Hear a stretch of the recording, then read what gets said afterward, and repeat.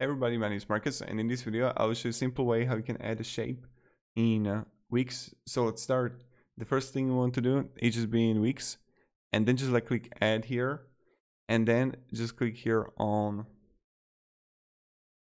decorative, and you're gonna see all the shapes here. So you can lines here, you can have arrows that you can use, and more arrows that you can choose. Or you can go with the horizontal lines, vertical lines. And yeah, there are plenty of stuff that you can choose. So for example, I don't know, I can choose this arrow here. I can rotate it, I can make it larger. And that's pretty much it.